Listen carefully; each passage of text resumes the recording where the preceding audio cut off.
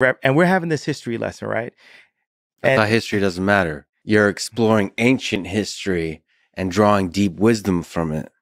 And at the same time saying we need to forget all of it.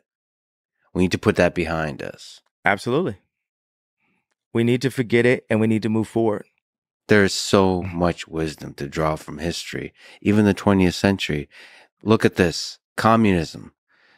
Without the lessons of history of the 20th century, communism sounds like a great idea, except that some of the worst atrocities conducted by Stalin and Mao that killed 50, 100 plus million people, not just killed, tortured, starvation, where people, cannibalism, they ate each other, they ate their children. There's just dark people should read some books on this, on the Holodomor in the 1930s. But I disagree. With that lesson, we would, and now it's becoming more popular. Marxism and communism. I'm not disagreeing that happened.